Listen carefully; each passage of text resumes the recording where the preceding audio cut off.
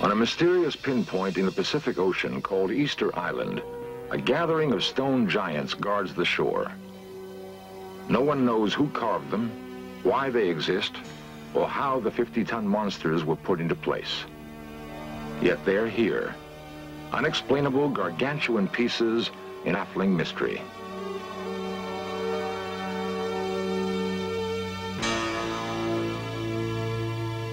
In the jungles of Central America, colossal stone heads were discovered 80 miles from where they were originally carved.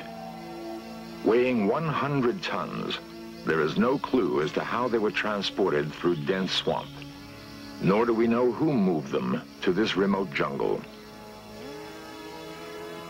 Long before the Egyptians built the pyramids, someone constructed a vast stone city atop a peak in the Andes. The ruins stand empty and silent. Each carving is a disconnected figure from the past, yet some common origin might join them together. The earth itself bears the portraits of still other giants scratched onto a plateau in California 10,000 years ago. Others were etched with precision into an English hillside long before the building of Stonehenge. The tools to carve and move the giants indicate an advanced technology. There is a place where the knowledge and skills to create the giants may be found: the kingdom of Atlantis. Never before have explorers been so close to finding Atlantis.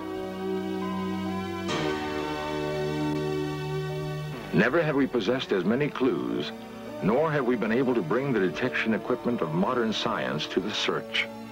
Until now.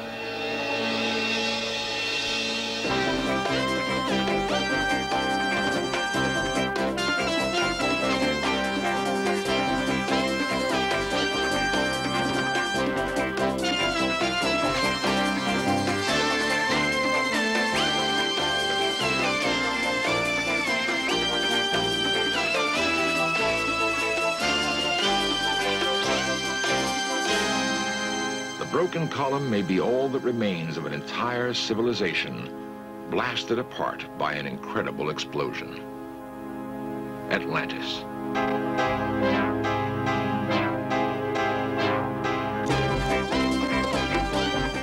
This series presents information based in part on theory and conjecture. The producer's purpose is to suggest some possible explanation, but not necessarily the only ones, to the mysteries we will examine.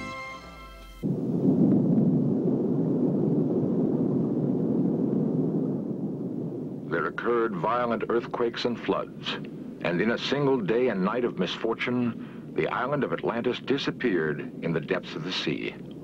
So wrote the Greek philosopher Plato in the year 421 BC. Since then, adventurers obsessed by the tale of Atlantis have searched for traces of the remains of the fabled kingdom. Atlantis was said to have been a great city-state, ruled by a race of men supposedly descended from the gods. Was it a real city, a wondrous land, or a myth, a tale created by someone's wild imagination? If Atlantis existed, it would have been a place where technology was far more advanced than anywhere else on Earth. To discover such a city, we may use as clues descriptions that can be found in the writings of the great Greek philosopher, Plato. At first, a small Greek island in the Aegean seemed an unlikely place to start the search, for Plato had written of a great and wonderful empire. They had conquered almost all of Africa, he reported, and more than half of Europe. Such a kingdom hardly fits the image of a tiny island like Santorini.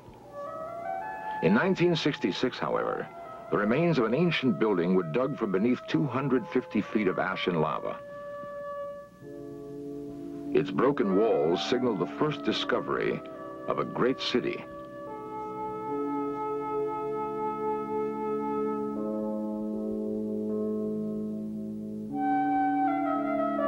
Today, only small villages cling to the Santorini mountainsides.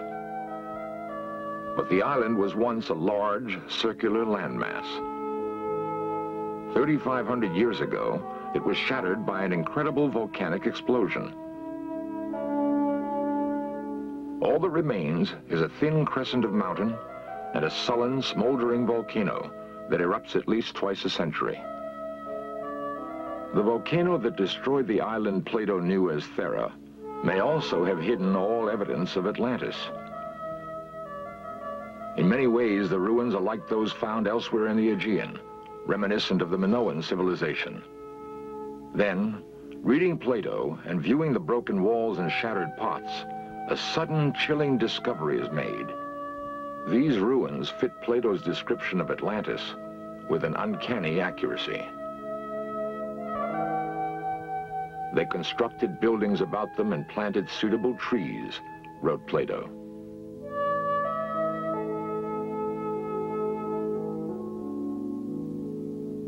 Whatever fragrant things there now are in the earth or woods, or essences which distill from fruit and flower, grew and thrived in that land.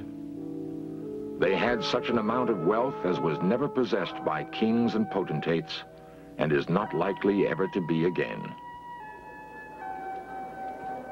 The entire area was densely crowded and kept up a multitudinous sound of human voices, of din and clatter of all sorts, night and day. There were the king's baths, and there were separate baths for women, and to each of them they gave as much adornment as possible. There were many temples built and dedicated to the gods, also gardens and places of exercise. Plato tells us the citizens of Atlantis were skilled engineers, astronomers, and architects. He describes buildings and tools, and time after time we see in the ruins of Santorini the almost eyewitness accuracy of his account. The clockwork gears fished from the Aegean Sea are part of an ancient computer. It was used to plot the course of the planets and stars across the skies of Greece. The first modern computer was built in 1930, yet these gears were fashioned 2,000 years earlier. Based on a highly advanced understanding of physics, mathematics, and astronomy, there's nothing else like it in classical Greek technology, but it may have derived its origin from Plato's Atlantis.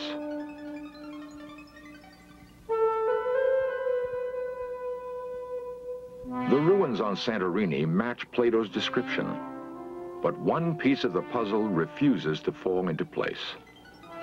Despite the opinion of some experts that here indeed are the remains of Atlantis, Plato himself seems to suggest it lies elsewhere. We must search, he tells us, beyond the Pillars of Hercules. The Pillars of Hercules are today known as the Rock of Gibraltar.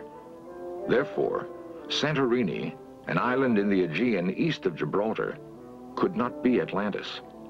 It must lie to the west, in the Atlantic Ocean. In a moment, we shall continue our search for Atlantis beneath the oceans, thousands of miles from Plato's ancient Greece. The geography of the Earth is not constant. Dry land was once covered by ocean. What is now seabed was once mountain and forest. The Atlantic Ocean that now separates the Americas from Europe and Africa is so familiar, it's hard to imagine a time when it was not always there. But once, a great landmass stretched over what is now the Atlantic Ocean, bridging the Mediterranean and the Caribbean. Beneath the surface of both of those seas are the broken remains of ancient cities. They may represent the eastern and western ports of Atlantis. The search for the eastern border of Atlantis begins just beyond Gibraltar in the Spanish city of Cadiz. Once a Phoenician port, Cadiz is among the oldest cities in Europe. Here, Dr. Maxine Asher of the Ancient Mediterranean Research Association met Spanish diver Francisco Salazar Casero.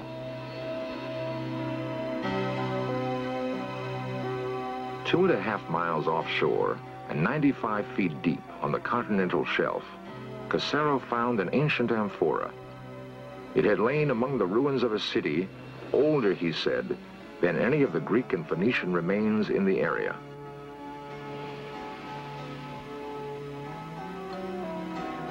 And here, the mystery of Atlantis is complicated by the modern world. According to Dr. Asher, the Spanish government revoked their permission to dive at the site. Spanish politics, she says, have prevented further underwater exploration off Cadiz. Although halted, the Asher expedition produced a significant find. It indicates that the east coast of Atlantis might have been precisely where Plato had placed it, as he said, beyond the Pillars of Hercules. There is other evidence to support Plato's description of an island that was greater than Africa and Asia together.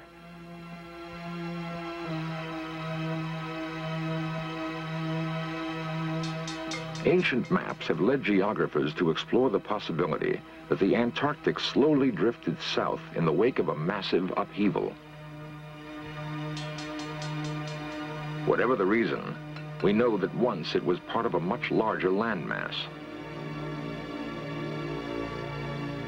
The western edge of that land may lie here, beneath the crystal waters of the Caribbean. The actual discovery, however, is no more astonishing than the man who predicted its very existence. These strange blocks were first seen in a vision by the most remarkable mystic of all time, Edgar Cayce. Edgar Cayce was known as the Sleeping Prophet. Hundreds of astonishingly accurate predictions are cataloged in the archives of the foundation which bears his name. In 1939, Edgar Cayce predicted the end of World War II and his own death. Both events, he said, would take place in 1945. He was right. He foresaw the freedom of India from England, the death of John Kennedy, and a number of geological changes that are still to take place. Edgar Cayce's most remarkable prophecy, however, concerns a lost kingdom. Geological upheavals, he said, would bring about the rediscovery of Atlantis. Cayce saw Atlantis breaking up into 5 islands. The largest he called Poseidia. And Poseidia will be among the first portions of Atlantis to rise again, expected in 68 or 69. That prediction was made in 1940. In 1967, a pilot flying over the Bahamas sighted a rectangular structure beneath the crystal clear waters. It was precisely where Cayce had said Atlantis would be, under the slime of ages of seawater, near what is known as Bimini, off the coast of Florida. And here they lie, huge white blocks chiseled with incredible precision and covering a large area of ocean bottom. No one knows how they got here 35 feet beneath the sea off the coast of Bimini. But here they are found. 2 possible explanations exist. 1, the stones are the remains of a network of paved roads. 2, they are the tops of huge stone walls that once enclosed the palaces of Atlantis.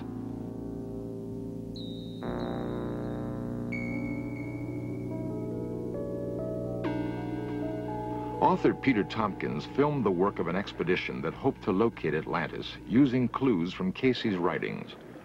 Aboard were Count Pino Turola, an Italian archaeologist, underwater explorer Dmitry Rebekov, and archaeologist Dr. David Zink. This expedition was to produce one of the most startling finds ever made in the search for Atlantis. Beyond the giant blocks, the divers discovered the remains of several ships. One had gone down in the year 1830. Beneath it lay the fragments of still another ship, one that had sailed the seas more than 3,000 years ago. Not a ship of Atlantis, certainly, but according to Yale's Dr. J. Manson Ballantyne, a voyager from Phoenicia.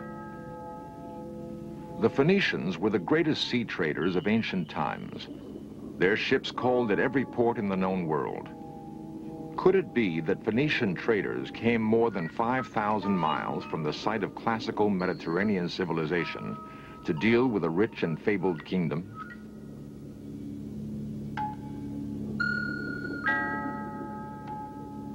The question posed by the wrecks and the blocks of the Bimini Wall remained unanswered as the expedition continued to explore the waters off Bimini.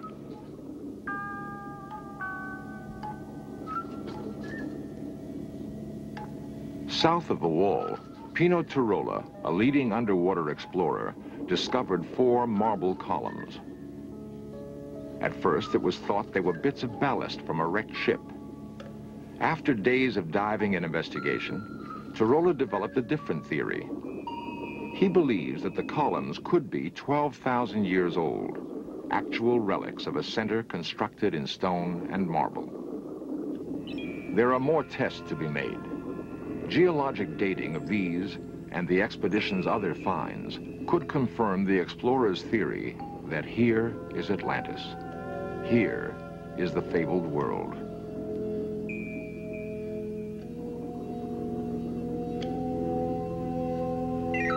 Here, ships may have visited a crowded port.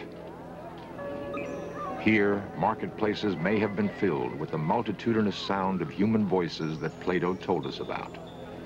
The din and clatter of all sorts, night and day.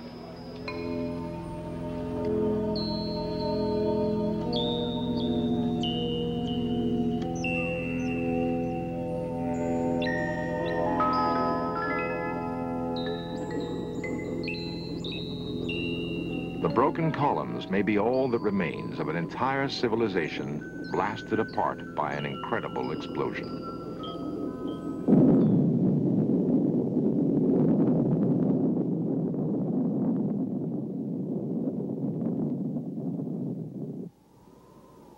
At every one of the sites we have investigated, there are artifacts of a remarkable civilization.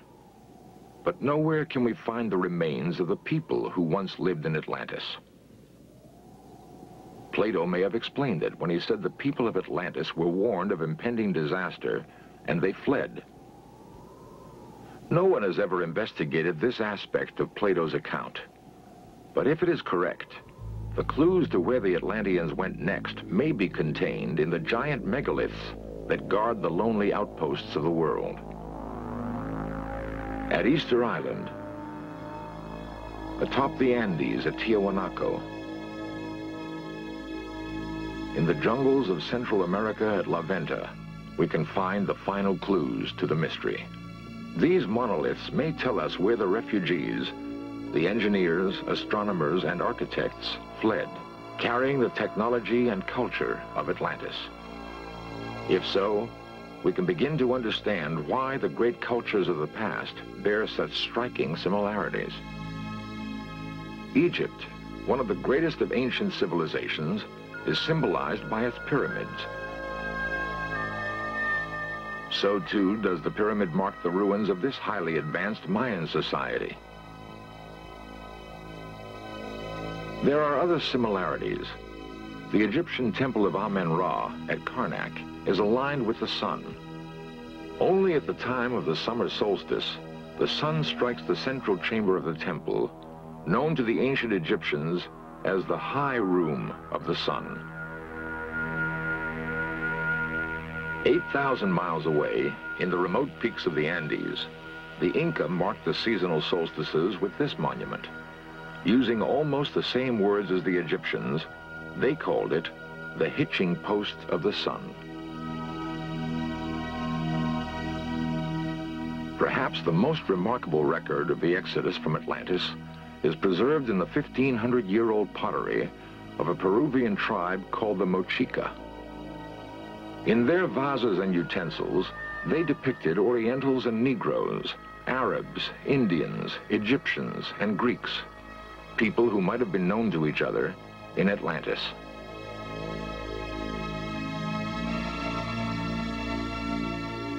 In the stones and bones of the past, we've made a startling discovery.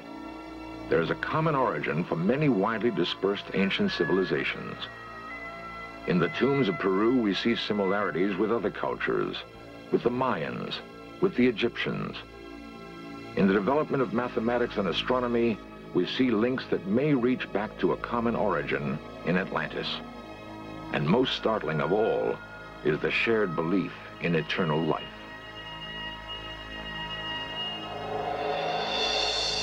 In fragrant linen, buried amidst the treasures of their world, they seek the hereafter, guided by their ancestral traditions. Perhaps their ancestors were the people of Atlantis. We have attempted to piece together the jigsaw puzzle of history that has been scattered by disaster. In so doing, we've found what may be the only remaining traces of the lost kingdom of Atlantis. Of one thing we can be certain: the memory of Atlantis is no myth. It is history.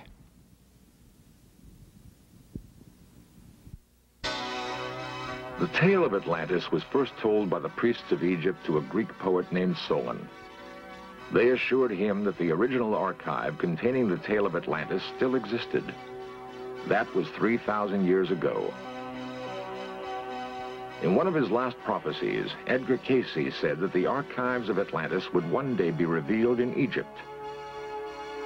Soon, a new expedition will begin the re-exploration of the pyramids of Egypt, searching among the hieroglyphs and tomb paintings for the absolute proof that once, back before the beginnings of history, a marvelously advanced civilization of human beings once ruled the earth from an island continent called Atlantis.